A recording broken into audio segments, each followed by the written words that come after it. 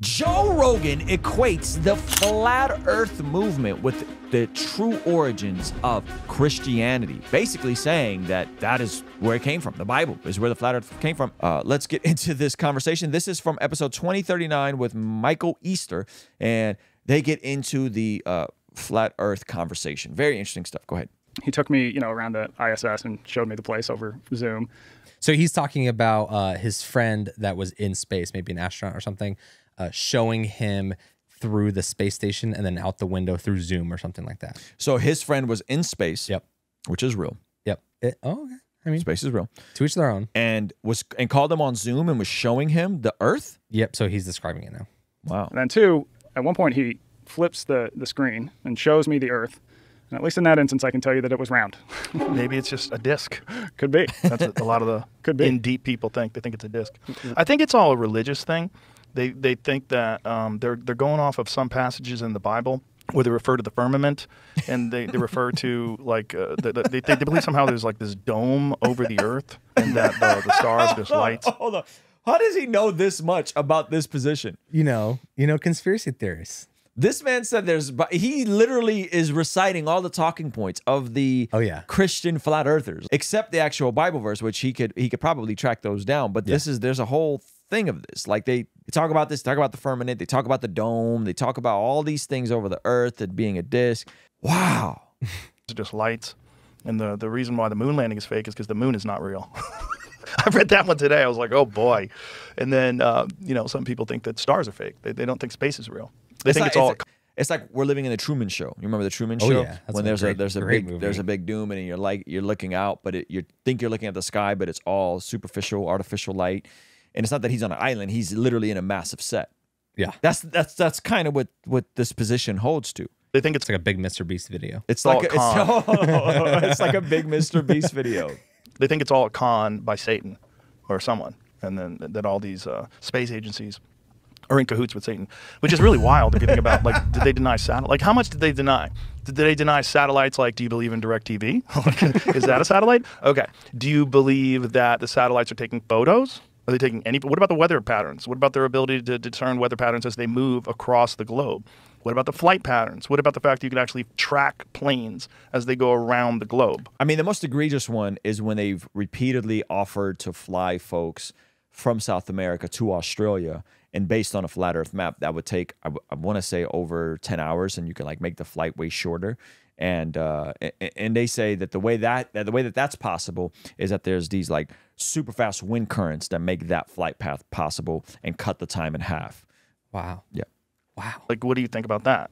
So that's what Joe Rogan had to say. Now we're kind of going to dive into some of the Christians that actually believe this stuff.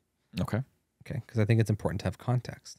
So this is going to give us the Bible verses that they use to form this firmament position, correct? Yeah, I believe so. Okay. Guys right there. They, might know their own language. You call me crazy, call me crazy. I know, that's insane for me to suggest such a thing. But these Jewish scholars who took their own Hebrew scriptures and turned it into their English version, the JPS Tanakh Bible, they said circle of the earth. They didn't say reeling, rock and rolling, orbiting, spinning, globe sphere earth. They said circle of the earth. New American Standard, vault of the earth. That's interesting. They threw the word vault in there. Jubilee Bible 2000, circle of the earth. King James 2000, circle of the earth. American King James, circle of the earth. American Standard Version, circle of the earth. Dewey Rhymes Bible, upon the globe of the earth. Oh, that's interesting. Dewey Rhymes.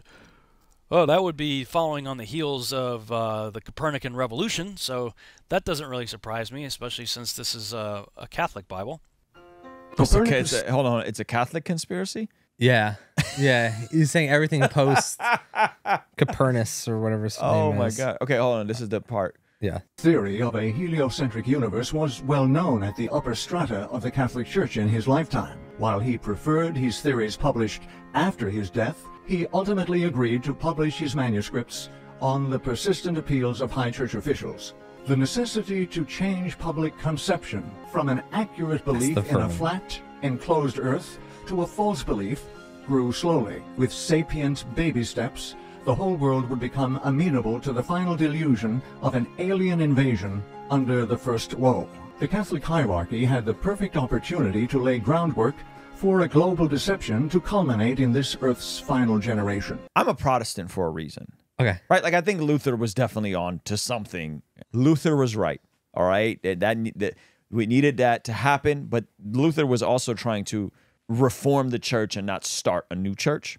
And I think he was right. However, I feel like Catholics just be catching strays out here sometimes. They do.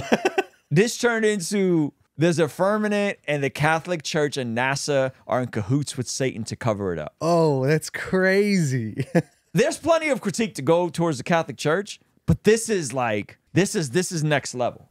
This is next level. This deception required a globe Earth spinning throughout the vast reaches of space, space inhabited by aliens and other sentient life forms. These contrivances created doubt in the Bible, putting science ahead of Scripture, which advises mankind the Earth is enclosed and unmoving. They also place the Creator far away from His creation by presenting a universe unimaginably vast. Okay, stop it. Let me just say this. And maybe this will help Rogan and people who look at this, right? Yeah. When you look at any movement where Christians or self-professed Christians or anything, and the position becomes, we have the secret knowledge, and it's kind of only us and our crew that got it right, and everybody else got it wrong, or everybody's just not as enlightened as us.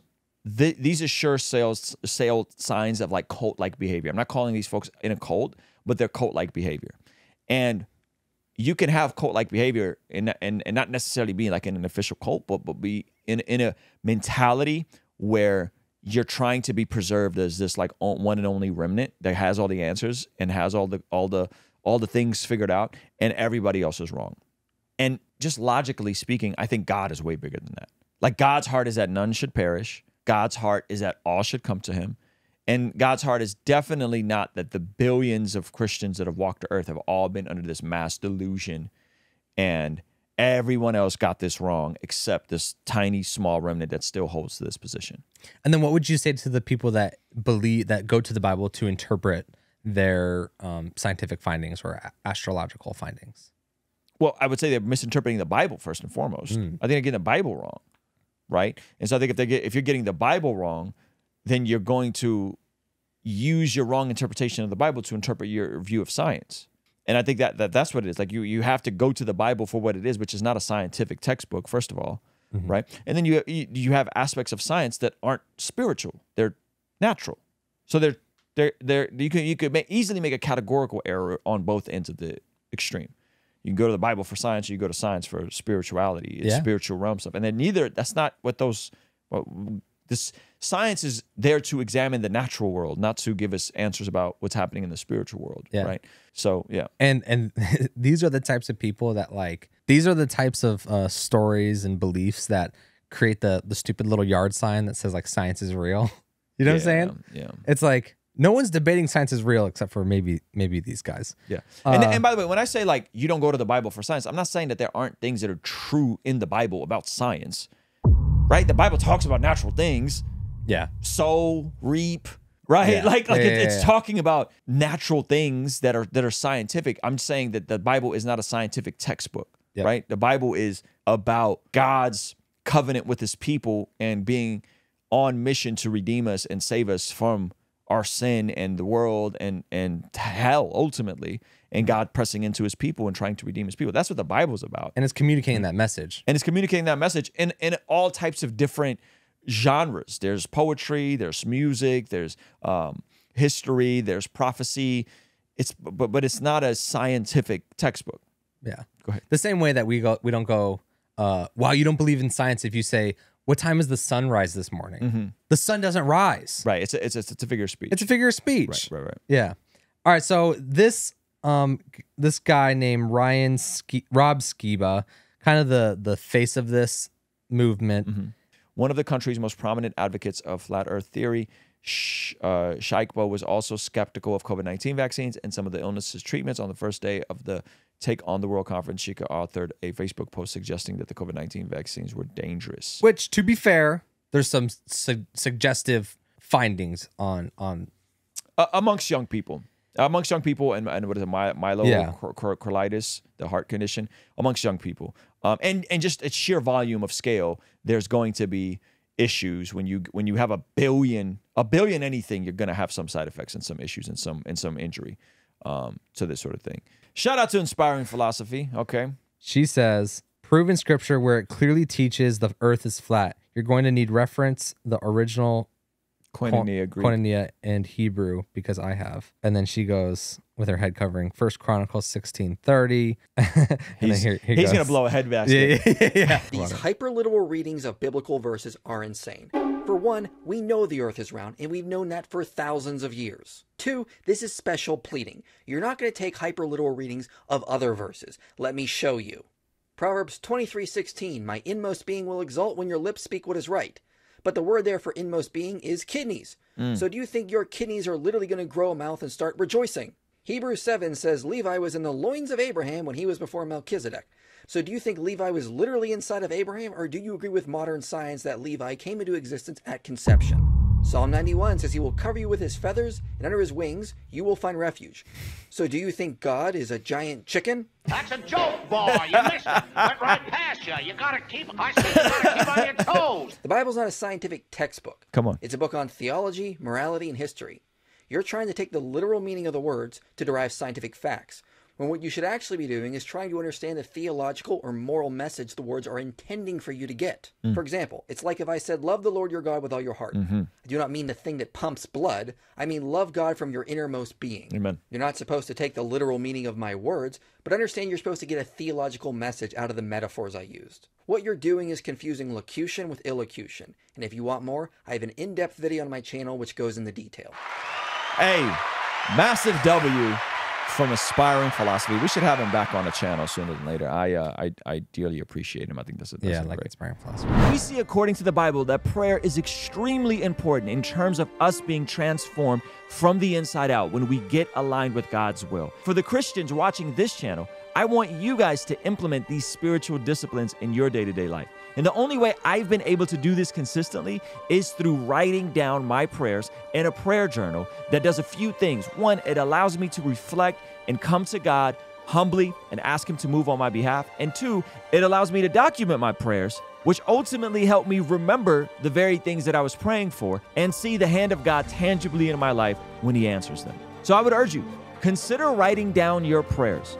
It could be in a blank notebook. It could even be on your phone. Or you could check out the one I personally designed and used from my own quiet time and spiritual discipline that I think will be a huge blessing. It's the exact structure and system that I've used for years to pray and be more consistent in my spiritual disciplines. You can pick yours up today by clicking the link in the pinned comment below.